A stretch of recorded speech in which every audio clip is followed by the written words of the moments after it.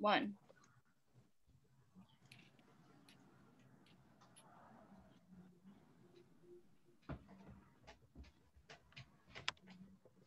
Okay, so our group introduction is that we are group 4 and our name is the Quarantine. And our group members are Aaron, Philip, Stephen, myself, Mariel, Reno, Mele, and Sabrina. And here's a little clip of the movie that we chose, which is The Incredibles 1.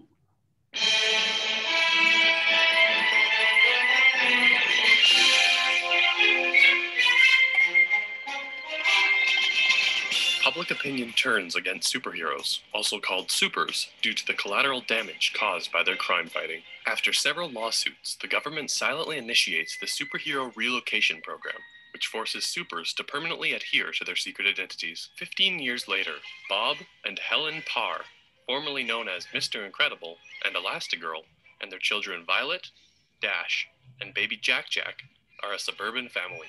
Bob dislikes the mundanity of suburbia and his white-collar job. Together with his friend Lucius Best, formerly known as Frozone, Bob occasionally relives the glory days by moonlighting as a vigilante. After his supervisor prevents him from stopping a mugging, Bob loses his temper and injures him, resulting in the loss of his job. Returning home, Bob finds a message from a mysterious woman named Mirage, who convinces him to become Mr. Incredible again, and gives him a mission to destroy a savage tripod-like robot called the Omnidroid on the remote island of Nomanasan. Bob finds the Omnidroid and destroys it by tricking it into ripping out its own power source. Bob finds the action and higher pay rejuvenating. He improves his relationship with his family and begins rigorous training while awaiting more work from Mirage for the next 2 months. Discovering a tear in his suit, he visits superhero costume designer Edna Mode. Mode, assuming that Helen knows what Bob is doing, makes new suits for the entire family. Leaving for Nomanasan once again, Bob discovers Mirage is working for Buddy Pine, a disaffected former fan whom Mr. Incredible had rejected as his sidekick. Having adopted the name Syndrome, he has been perfecting the Omnidroid by hiring different supers to fight it, adding new features on the occasion that a super wins. Now that it is capable of defeating Bob, Syndrome intends to send the machine to the city of Metroville. There, he will secretly manipulate its controls to defeat it in public, becoming a hero himself. Later, he will sell his inventions so that everyone will become equally super, making the term meaningless. Meanwhile, Helen visits Edna and learns what Bob has been up to. Edna activates a beacon she built into the suits so Helen can find Bob, inadvertently causing him to be discovered and captured. Helen borrows a private plane to head for Nomanasan, but Violet and Dash have stowed away wearing their own suits, leaving Jack Jack with the babysitter. Syndrome shoots down Helen's plane, but she and the children survive and reach the island. Helen infiltrates the base, discovering Syndrome's intentions to send the Omnidroid to Metroville in a rocket. Distraught by Syndrome's indifference when her life was threatened, Mirage releases Bob and informs him of his family's survival. At the same time, Helen arrives and races off with Bob to find their children.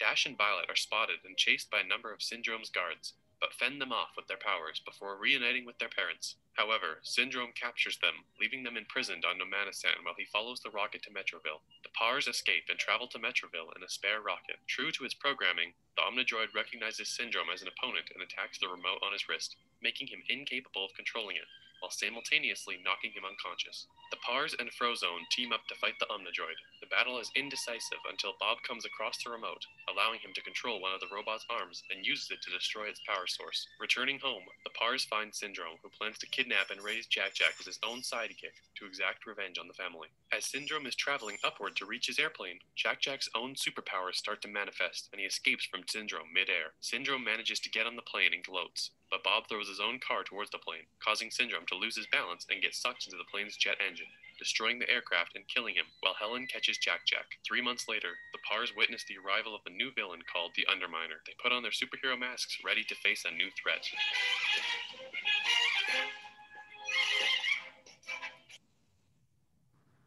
Okay, so one of the concepts that we used was synergy. Synergy occurs when a group performance from joint action of members exceeds expectations and skills of an individual. In the movie, the Incredibles work as a team in order to save their environment from the villain. Mr. Incredible brings his family together throughout the movie in order for each of them to use their own superpowers to save the day.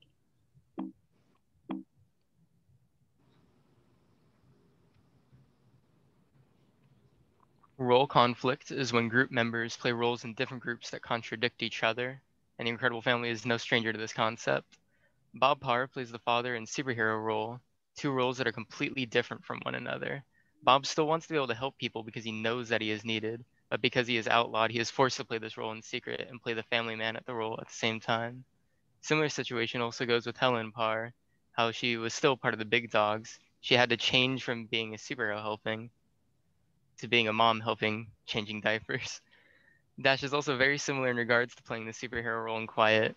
Dash has to play the normal school kid role,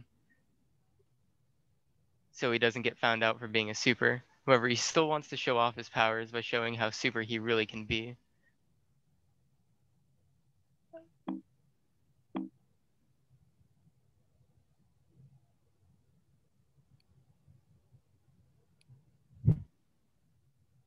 And that brings us to our third concept, 5 stages of group development. As you guys have read in your textbooks, the 5 types are forming, storming, norming, performing, and adjourning. Throughout the movie, the family dynamics have been changing between, from where I saw was from storming and performing. But examples that I've seen in the movie are when Elastigirl and Mr. Incredible, they were pretty much two independent superheroes that came together to create a family, which satisfies one of the group stages of development, forming. Another example of, an example of storming was when we know from the movie the families had to suppress their superpowers because they struggled to fit in the normal society. So we can see an example of Mr. Incredible seeking out his own agendas, but being that great superhero guy again. And in turn, it created this tension between his family. His wife distrusted him. She thought he was cheating on her.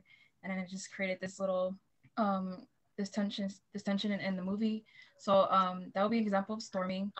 Norming, I put as Elastigirl reassures her daughter that she will be able to control powers. That's really important because remember, if you guys can remember in the textbooks, when you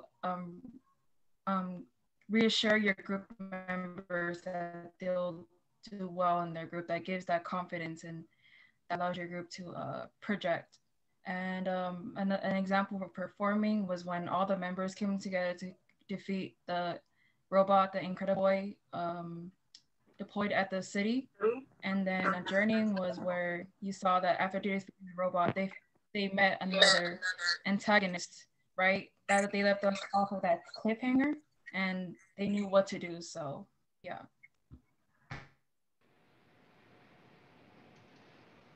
Concept number 4 was choosing and developing group members, which basically was picking the member that had complementary skills base and building teamwork and developing communication. In the movie The Incredibles, the Parr family's children were not allowed to use their powers in public. Throughout the movie, the kids Dash and Violet were able to develop roles in the family as they were able to use their powers. In the beginning, Violet was not able to control her powers, even at the point where she wasn't able to use her powers when the plane was getting attacked. And also, as they fought Syndrome, she was able to use her powers to help in battle and defeat Syndrome, seen in the picture. Also, Mr. Incredible was once a lone wolf, but then changed and developed his attitude to work as a family. And then they worked together to build teamwork and develop their communications as the movie went on. So the last concept will be role fixation. Role fixation, the acting out of a specific role and that role alone, no matter what the situation might require. In the beginning of the movie, Mr. Incredible experiences role fixation when his boss fires him. He becomes very angry and he uses his strong powers to throw his boss across the company. So in conclusion, we were able to learn 5 concepts which are used in the movie The Incredibles. And also we were all able to connect those concepts to the specific scene to know how those concepts are used in the story. And they hear those 5 concepts. Through those 5 concepts, they were able to take back their bond or trust by getting through difficulties, and also the adversities which the family are facing. So overall, the movie is very successful in a group as a hero family, and also solving problems within their family group by communicating each other through those 5 concepts. Okay, and those were the concepts of the movie that we used.